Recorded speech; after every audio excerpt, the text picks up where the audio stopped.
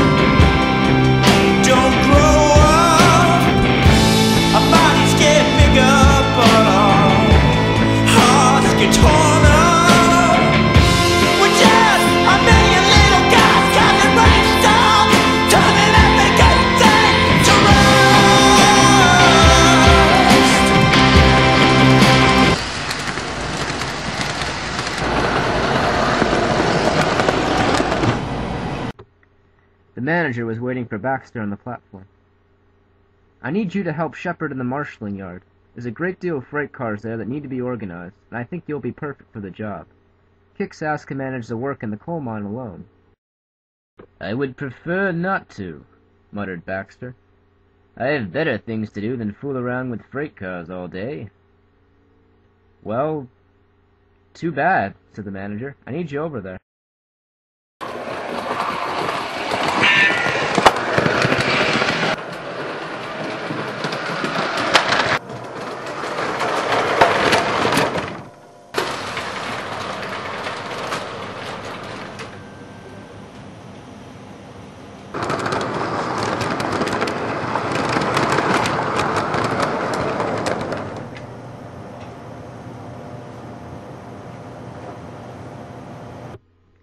"Hey, Baxter," said Shepard. "Welcome to the marshaling yard. I know you've worked here before, at least I think you have, so I think you know what to do, but if you have any questions, be sure to ask me. I've been here for a while, so—" "I don't need any help from you," said Baxter. "You're just a young Injun, and I've been around for over more than 100 years. I think I know my way around. You little rascal, scallywag, whippersnapper, whatever you are." Shortly thereafter, the engine set to work, pushing and pulling freight cars into place.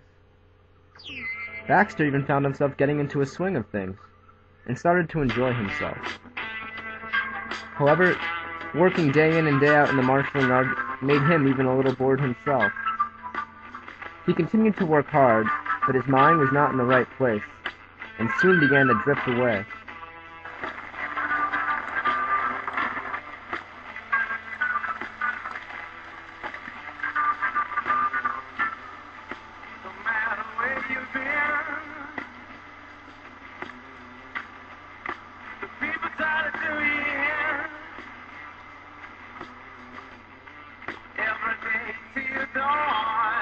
He wanted to change, or at least just wanted to get out of there.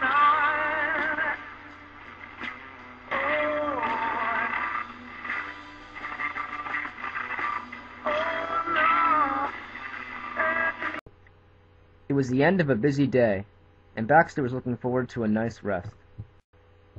Before going home, however, Shepard would always remind him to alert the switch tower to set the points in the proper place before leaving. But Baxter was so distracted, he had forgotten completely. He and his driver grew very impatient, and he began to speed down the track. Unfortunately, as he began to speed up, the points were set against him, and Baxter derailed. Baxter lay dazed and surprised between the rails, and his driver was very furious. Little did they know, however, their problems were only beginning. Bolt was coming in with a good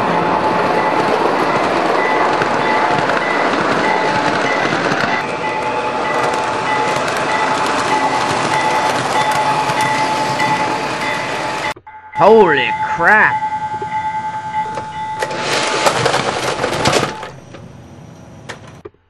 Baxter was brutally rammed in the boiler and derailed completely. He was in a great deal of pain, and there were freight cars lying everywhere. Oh, my bad, man. Sorry about that. Whoops. While Baxter laid in despair, he felt that he had learned a valuable lesson, which was odd, because the old stubborn engine rarely learned anything from an experience. He learned to listen to others, and not take Shepard's warnings for granted, making him a better engine indeed.